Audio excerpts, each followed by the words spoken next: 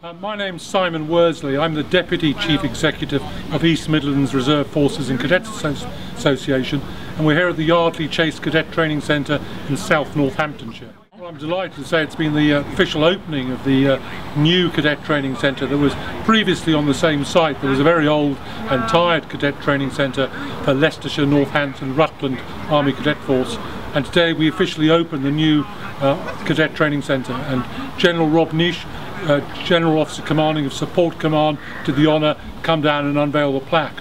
Also delighted we have the Lord Lieutenants of Leicestershire and Rutland, representatives of the Lord Lieutenant of Northamptonshire, High Sheriffs, the local MP, all who have been very supportive to this project.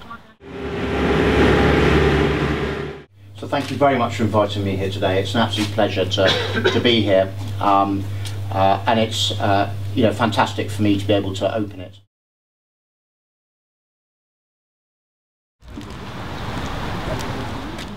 Yes, we're now studying one of the adult dormitories. It's a 4-person room with an ensuite bathroom as well. This is very similar to what all the facilities are like throughout the centre.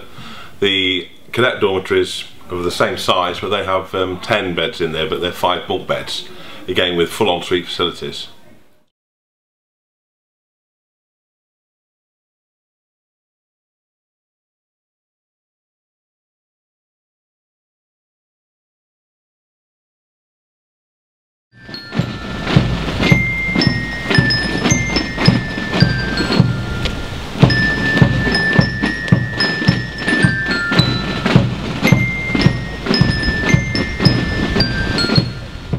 Training centre replaces some very old and antiquated buildings, but what it does do, it brings us a capability that we've never had before. It's something completely new.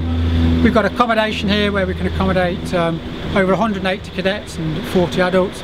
We've got a self-sufficient and self-sustained kitchen facility, an indoor range, which was something we never had here before, an indoor hall and a drill facility, and a selection of classrooms fitted with computers and IT equipment, and also we have areas where adults can socialise and meet as well. So it's a fantastic new facility.